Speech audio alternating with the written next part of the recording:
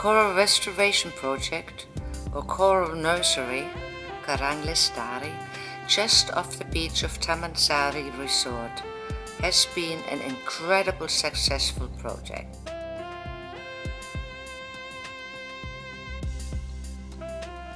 In the year 2000, the area looked very much like this, with hardly any coral growth or fish. With the help of Pemuteran village to protect the area and the use of bio-rock technology, this was magically transformed to a beautiful coral garden. Let me show you some examples. This structure, named Goa Karang, sank in the year 2000, showed after 2 years some good results. Today, this structure has matured into a solid reef with many different corals and a variety of fish and damselfish making it their home.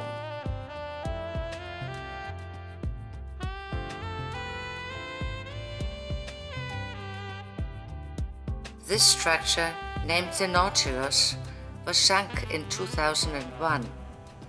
The metal structure still has no limestone, and the area where the cables are laid is still bare of corals. May 2013, the structure is now filled up with corals, and the area where the cables were laid is a fantastic coral garden. And as the corals grew on the bio-rock structures and the area around them, so did the fish population.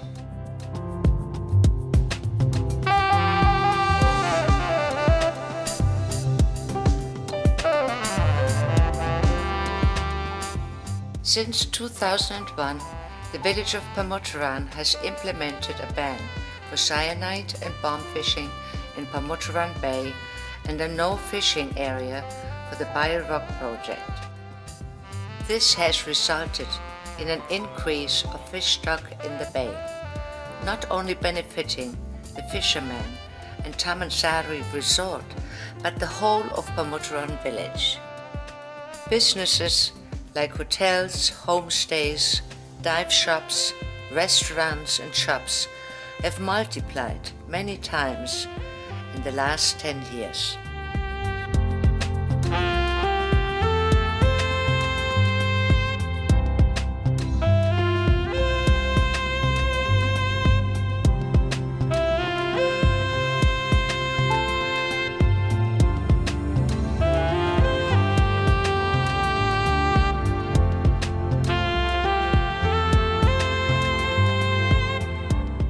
Every year, more fish species are seen in our project.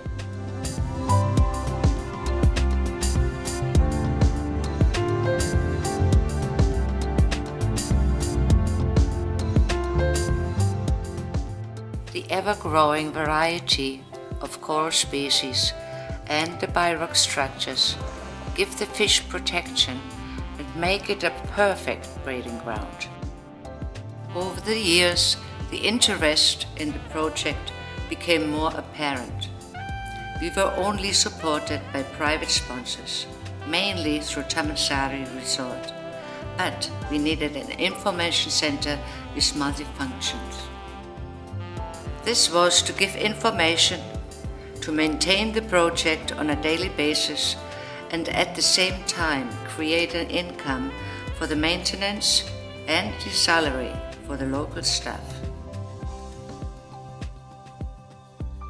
In 2008, we opened the bio-rock center and started to sponsor the Baby Coral Project.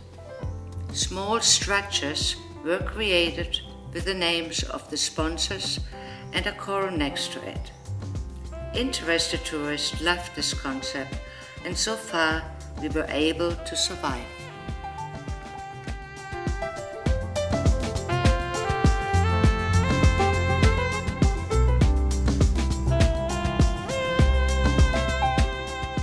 Celia Gregory from the Marine Foundation designed the Coral Goddess, a female deity made out of volcanic rock, sits on a bio-rock structure in the form of a lotus flower.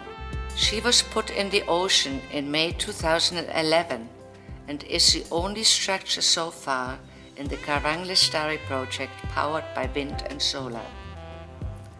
Now, 2 years later, the corals on the structure have grown and even the rock statue is showing coral growth. Another artist, Joy Ellis, used recycled bicycles sitting on a discarded metal gate. This is another favorite biorock structure. Kumang Astika is involved in the project since the year 2000. He is now working as a dive instructor at our supporting dive shop Bali Dive Academy next door. He is also the manager of the Biorock Center.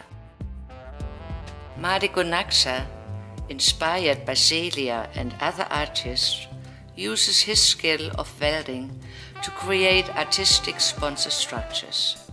Here are a few of the many structures.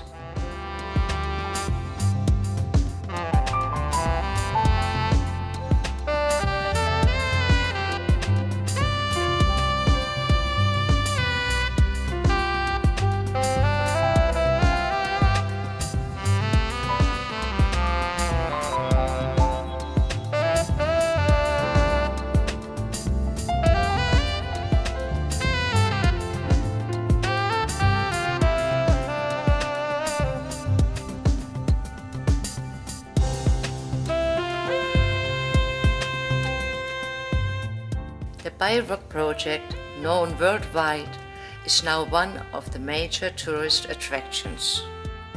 What makes the Biorock project Karang Lestari so successful is a combination of the protection by Pemuteran village, Biorock technology, and the maintenance by a dedicated team.